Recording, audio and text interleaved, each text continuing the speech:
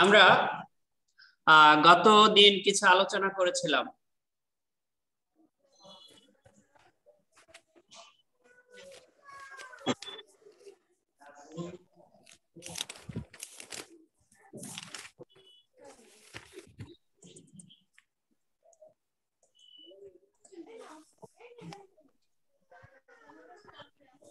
ওকে, আমরা আজ পরবর্তী টপিকস নিয়ে আলোচনা করব।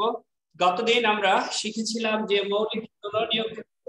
মৌলিক গুণনীয়কের সাহায্যে বর্গমূল নির্ণয় একটা করে দিয়েছিলাম, আর তোমাদের কিছু হোমওয়ার্ক দিয়েছিলাম। আশা করি তোমরা করেছো, সবাই করেছো? জি স্যার। ওকে, আমরা আজ করব ভাগ প্রক্রিয়ার সাহায্যে বর্গমূল নির্ণয় করব।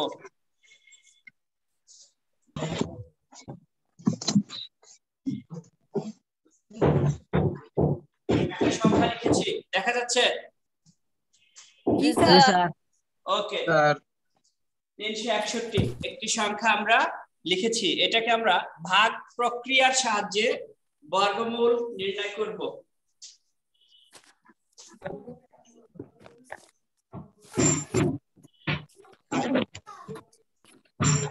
দেখো, ভাগ প্রক্রিয়ার সাহায্যে বর্গমূল নির্ণয় করার জন্য আমাদের ডান পাশ থেকে জোড়ায় জোড়ায় সংখ্যা মার্কিং করতে হবে। কি বলছি?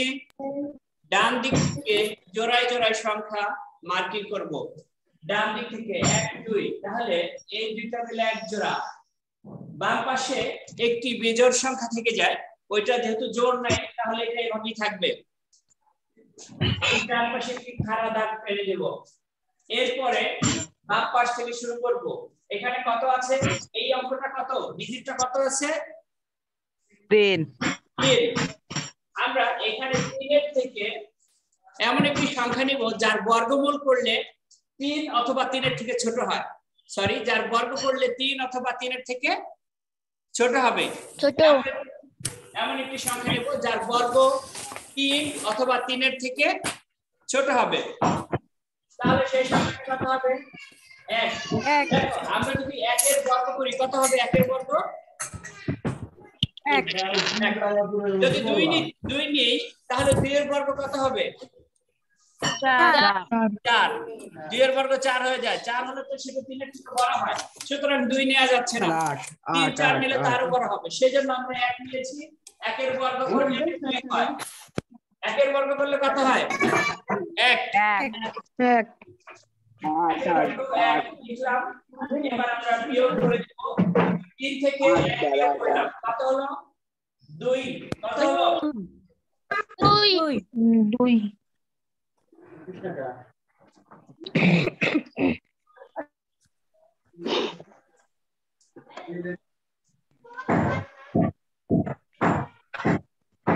এবার দেখো, এখানে যে সংখ্যাটা আছে পরবর্তীতে এক জোড়া, আমরা এটা জোড়া ধরে কেটে নিয়ে আসবো। 2 এর পাশে বসাবো। কত আছে? 61। কত? 61। 261 মোট। ডান পাশে বাম পাশে ঠিক একই ভাবে ক্লিক করা দাগ কেটে দিব। এরপর এখানে কত লিখেছি? এখানে তার দ্বিগুণ লিখবো। এখানে কত লিখেছি? 1। দ্বিগুণ এখানে হবে 2। এবার দেখো, এখানে আমরা এমন একটি সংখ্যা বসাবো, এখানেও ঠিক একই রকম একটা সংখ্যা বসাবো। সেই একই রকম এখানে এই সংখ্যা বসাবো, এখানে সেই সংখ্যা বসিয়ে যা হয় এই টোটালটাকে ওই সংখ্যাটা দিয়ে গুণ করে দিব। তাহলে এখানে আমরা বসালাম 9, এখানে একটা বসালাম 9। এবার 9 এবং এই 29 গুণ করলে কত হয়? দেখো, 261 স্যার। 261।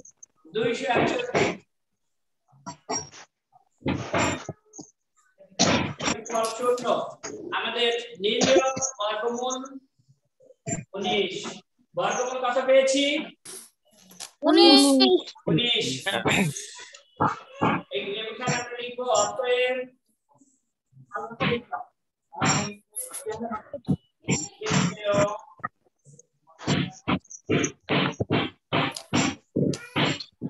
বর্গমূল স্যার নয়েজ ভরা, স্যার নয়েজ ভরা। বর্গমূল 19। 19। ঠিক আছে জি স্যার। তোমরা একটা অঙ্ক করো এখন 961 এই অঙ্কটা করো সবাই।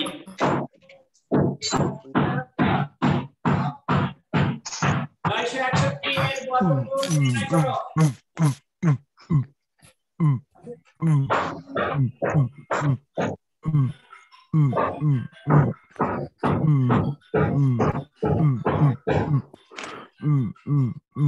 স্যার 31।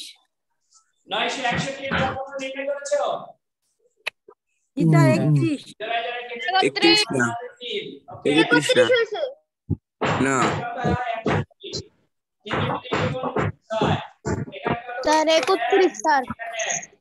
61 স্যার 31। তাহলে 961 এর বর্গমূল আমরা কত পেয়েছি? 32।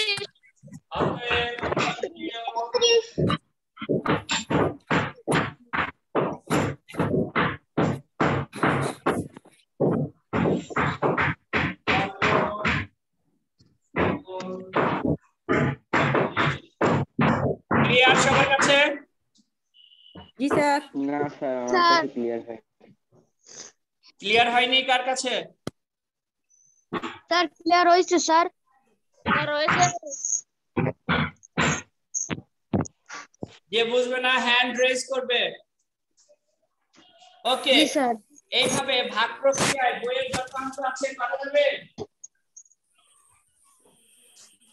কথা বলো। কি স্যার? ভাগ প্রক্রিয়ায় যত অঙ্ক আছে করতে পারবা তোমরা? জি স্যার। জি স্যার। Okay fine. আমরা এবার এমন একটি অঙ্ক করব 384 একটি সংখ্যা লিখলাম। এখন এই 384 সাথে কোন ক্ষুদ্রতম সংখ্যা গুণ করলে গুণফল একটি পূর্ণবর্গ সংখ্যা হবে?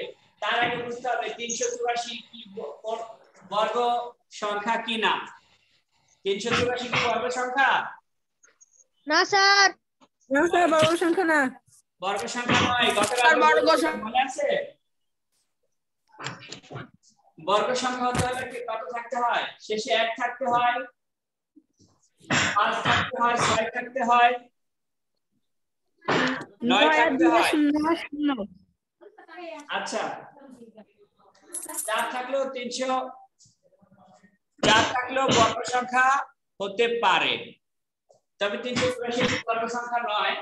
এটা কত গুণ করলে বর্গ সংখ্যা হবে আমরা এখন সেটা দেখব।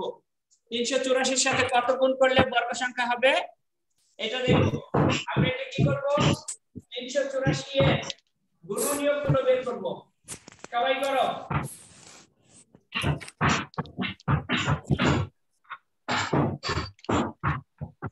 স্যার আবার একটু বুঝান।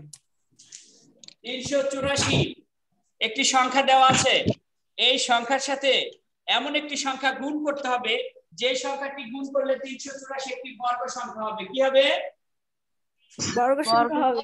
একটি বর্গ বর্গ সংখ্যা সংখ্যা হবে স্যার। হ্যাঁ পূর্ণবর্গ হবে। গুণফল একটি এমন একটি সংখ্যা গুণ করতে হবে যেটা গুণ করলে গুণফল পূর্ণবর্গ সংখ্যা হবে। এখন এটা বের করতে আমাদের কি করতে হবে?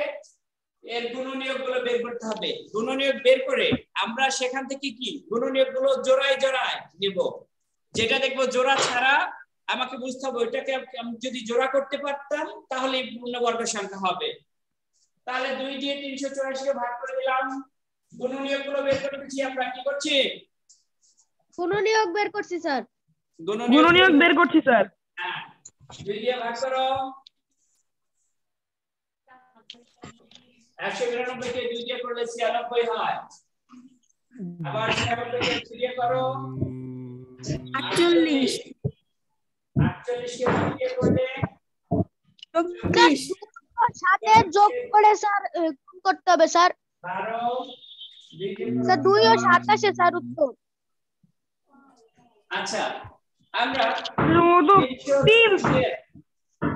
গুণনীয়কগুলো বের করছি। স্যার 2 ও 3 জোড়াবিহীন স্যার হ্যাঁ 2 ও 3 জোড়াবিহীন আচ্ছা আমরা একটু দেখি করে দেখি স্যার সমান কয়টা দুই আছে এখানে 7টা দুই আছে একটা 3 আছে 4টা স্যার 7টা 2 আর একটা 3 আছে স্যার 7 2 ও একটা 2 ও 3 বিজোড় স্যার 7 এখন আমরা এগুলো স্যার যদি উত্তর জোড়ায় 6 হবে নিই, স্যার হ্যাঁ 6 হবে স্যার আচ্ছা আমরা এগুলোকে জোড়ায় নিচ্ছি ওকে যারা করে ফেলেছো ভেরি গুড যারা করতে পারো নাই তারা আমার দিকে তাকাও জি স্যার করছি স্যার আমিও করছি স্যার করছি স্যার আচ্ছা আমরা এখানে দেখলাম 2 এবং 3 জোড়াবিহীন 2 এবং 3 জোড়াবিহীন স্যার আমাদের এখানে লিখতে হবে দেখা যায় নিচে কি দেখা যায় জি স্যার এখানে না স্যার দেখা যাচ্ছে না দেখা যাচ্ছে তো না স্যার দেখা যায় না না স্যার দেখা যাচ্ছে জি স্যার ওকে এখানে 2 ও 3 জোড়া বিহীন অতএব 2 গুণ 3 হয় 2 আর 3 গুণ করলে কত হয় 6 হয় স্যার সুতরাং 6 দ্বারা গুণ করলে 384 সংখ্যাটি একটি পূর্ণবর্গ সংখ্যা হবে পূর্ণবর্গ সংখ্যা হবে স্যার এই ক্লিয়ার জি স্যার কত দিয়ে গুণ করতে হবে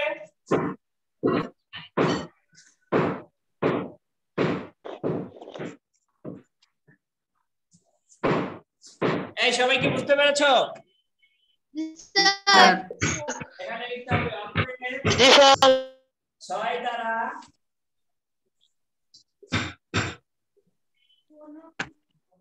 গুণ করলে 384 সংখ্যাটি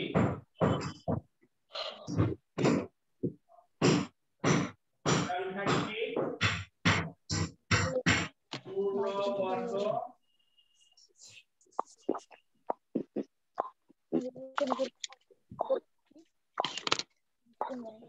পূর্ণবর্গ সংখ্যা হবে 6 দ্বারা গুণ করলে 384 সংখ্যাটি পূর্ণবর্গ সংখ্যা হবে হবে বুঝতে পেরেছো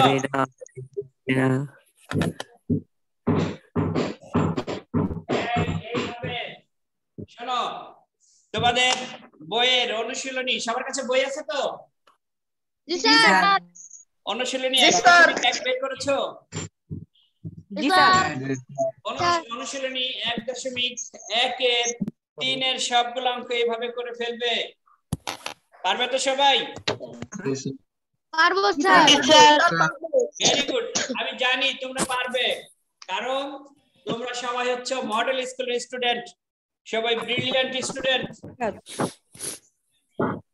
ওকে আমরা এবার 4 নম্বরে চলে যাব 4 নম্বরে কি আছে সবাই দেখো স্যার নিচের সংখ্যাগুলোকে কোন ভাগ করলে ভাগফল পূর্ণবর্গ সংখ্যা হবে ওকে আমরা যে অঙ্কটা করেছি ঠিক একই ভাবে করব এখানে ছিল 6 ছিল গুণ করে দিতে হবে যেটা জোড়াবিহীন থাকবে এবার শুধুমাত্র সেই অঙ্কটা ভাগ করে দিতে হবে কি করতে হবে ভাগ করে দিতে হবে ভাগ করে দিতে হবে পারবে সবাই জি স্যার পারবো ওকে ফাইন তাহলে আমরা একটা অঙ্ক করব এখান থেকে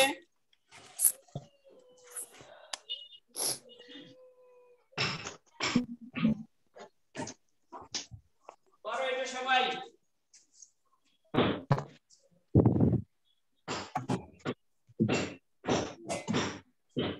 সবাই করো চেষ্টা করো সবাই স্যার দেখা যায় না স্যার দেখা যায় এটা দেখা যাচ্ছে না যাচ্ছে তো স্যার হ্যাঁ তাহলে দেখছো না কেন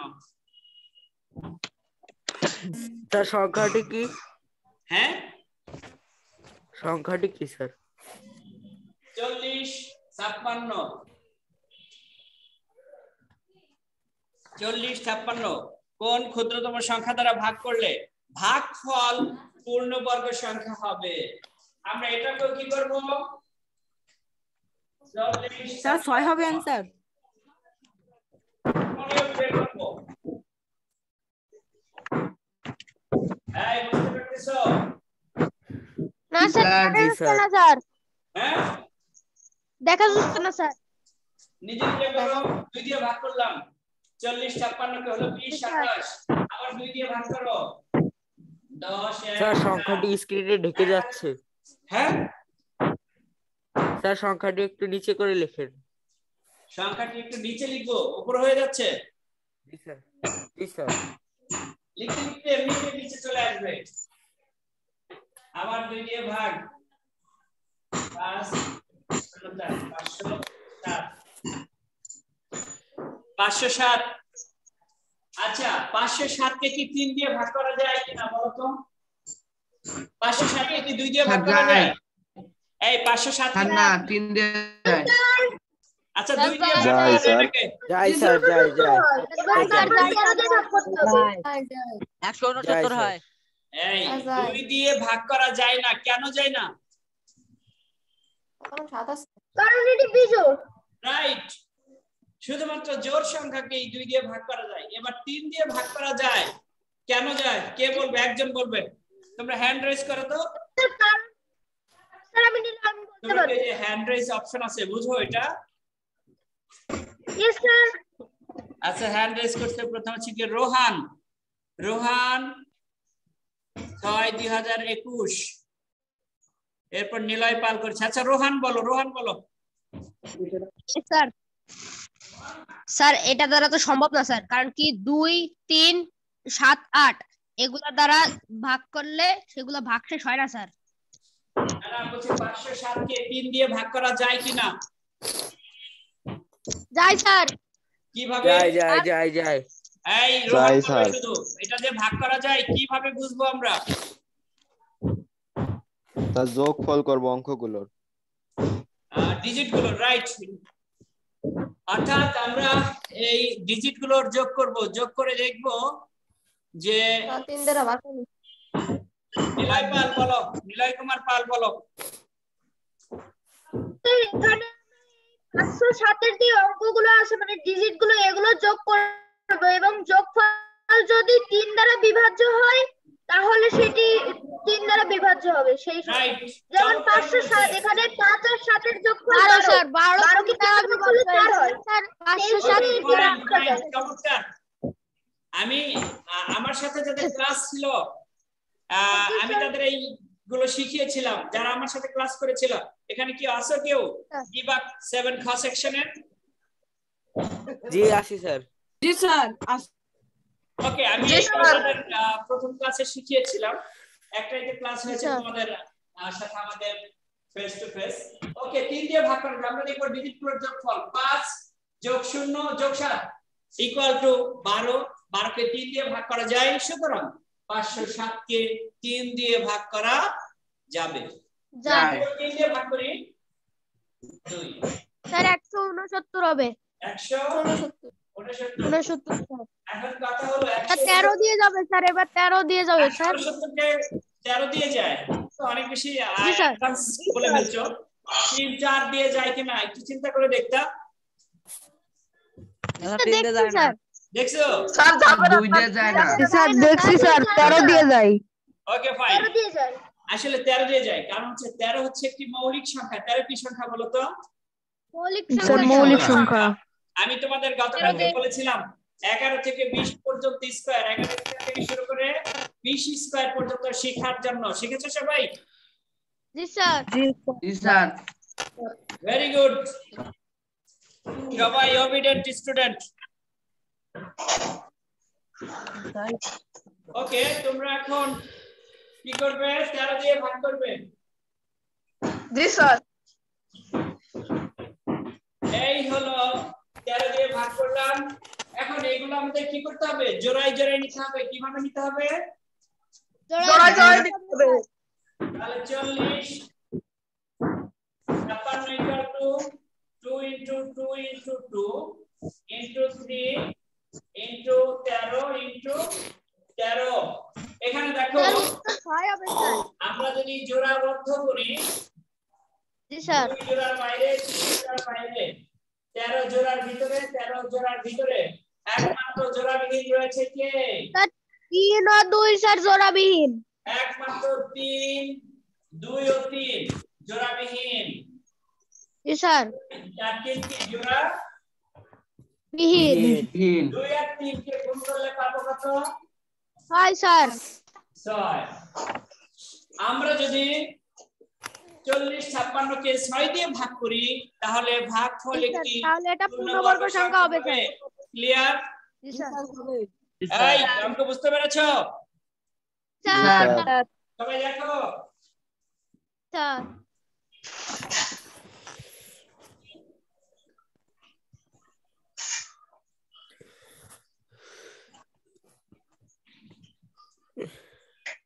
এটাও ঠিক আগের মতো করে লিখবো। স্যার। লিখো অতএব 40 56 সংখ্যাটিকে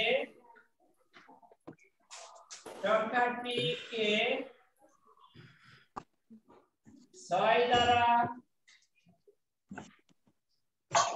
ভাগ করলে ভাগফল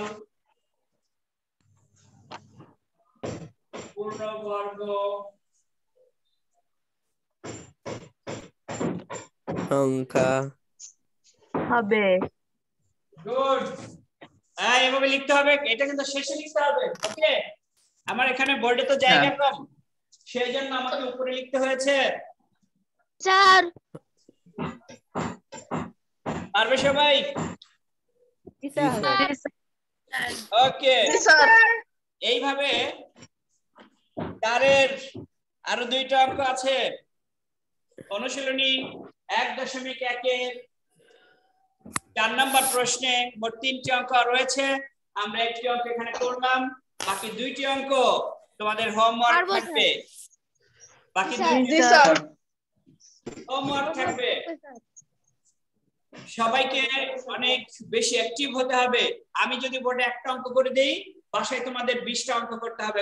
কয়টা করতে হবে? 20টা।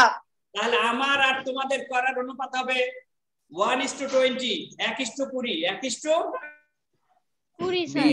আমি একটা করলে তোমাদের 20টা করতে হবে।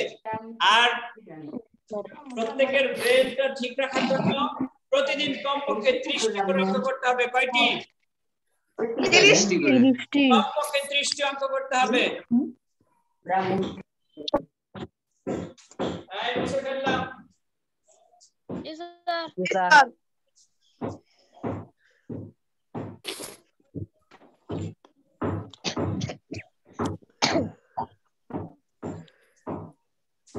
এবার আমরা আরো একটি গুরুত্বপূর্ণ অঙ্ক করব।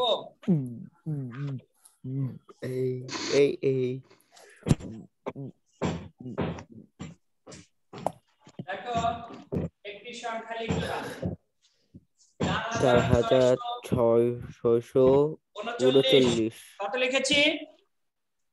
4639। এখন এটা করতে হবে, এই সংখ্যা থেকে কোন ক্ষুদ্রতম সংখ্যা বিয়োগ করলে বিয়োগফল একটি পূর্ণবর্গ সংখ্যা হবে। এখান থেকে এমন একটি সংখ্যা বিয়োগ করতে হবে, ওই সংখ্যাটা বিয়োগ করলে সেই সংখ্যা একটি পূর্ণবর্গ সংখ্যা হবে। সেই সংখ্যা কি হবে? পূর্ণবর্গ সংখ্যা হবে। তার জন্য আমাদের কি করতে হবে? এটাকে বর্গমূল করে ফেলতে হবে। কি করে ফেলতে হবে? বর্গমূল স্যার। এই বোঝা যাচ্ছে কথা? আমি যখন বোর্ডের সামনে দাঁড়িয়ে কথা বলি, তোমরা কি শুনতে পাও আমার কথা? স্পষ্ট শুনতে পাও? ওকে, ফাইন। এই যে খিটখিট খিটখিট করতেছে কে? মনে হয় যে মিস্ত্রির কাজ করতেছে কে জানো? স্যার জানি না স্যার। আচ্ছা, তোমরা সাউন্ড করবে না, শুধু রেসপন্স করবা। আমি কিন্তু সেই জন্য তোমাদেরকে কথা বলার সুযোগ দেই। রেসপন্স করলে তোমাদেরও ভালো লাগবে, আমারও ভালো লাগবে, ক্লাসটা প্রাণবন্ত হবে। ওকে, আমরা আচ্ছা আমরা এখন এটাকে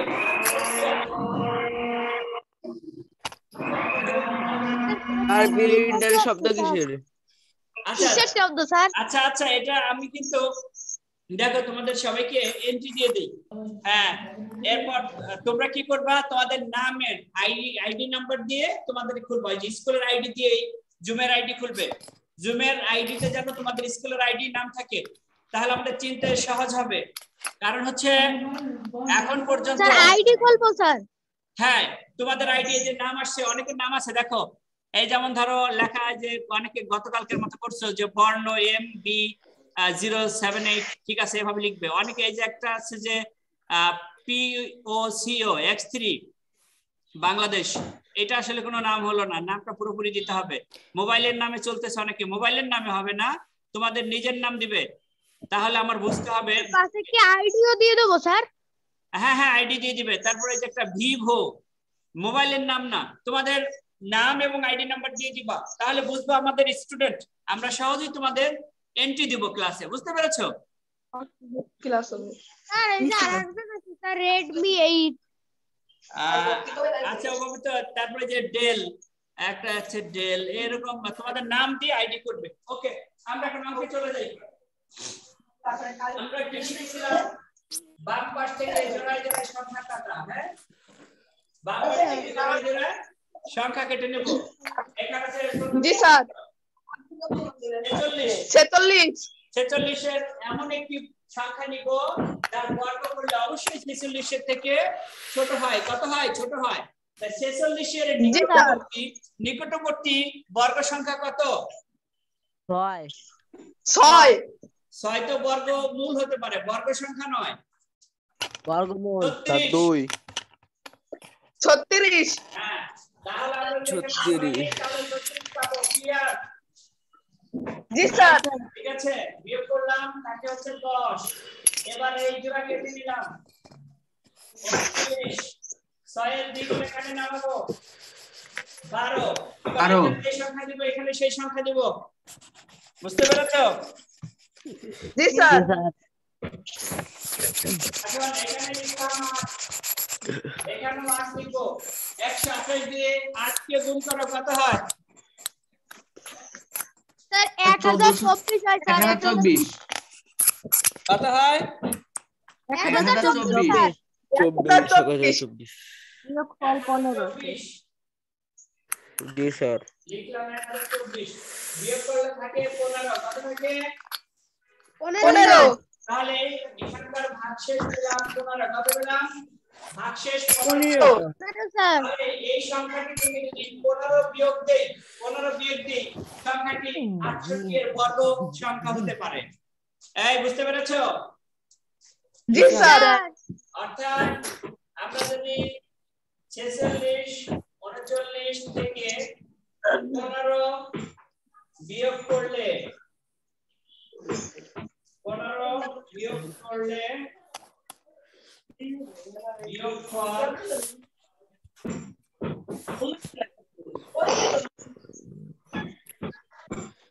পূর্ণবর্গ সংখ্যা হবে। জি স্যার। হবে। অর্থাৎ সেই ক্ষুদ্রতম সংখ্যাটি কত পেলাম আমরা? কত পেয়েছি? 15। গুড। অঙ্ক বুঝতে পেরেছো? জি জি স্যার। স্যার। Okay fine. আমরা এবার আরেকটি অঙ্ক করব।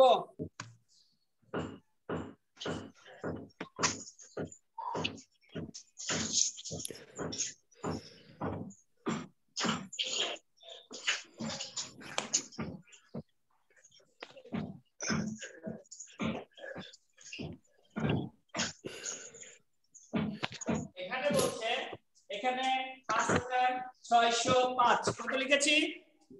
5605। 605।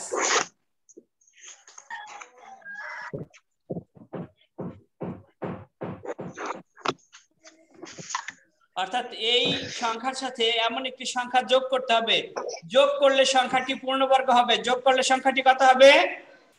পূর্ণবর্গ সংখ্যা হবে। পূর্ণবর্গ সংখ্যা হবে।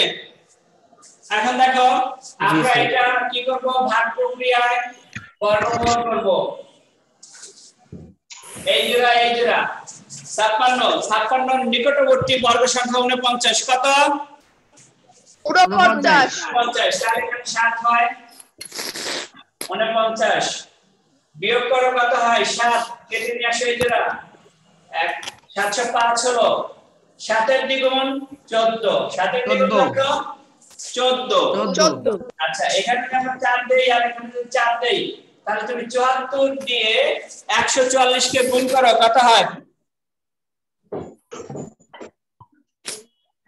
আর 576। 74 দিয়ে 4 দিয়ে যদি 144 কে গুণ করি কত হলো? 576। 576 স্যার। বিয়োগফল কত হবে? 129 স্যার 29 স্যার। 129।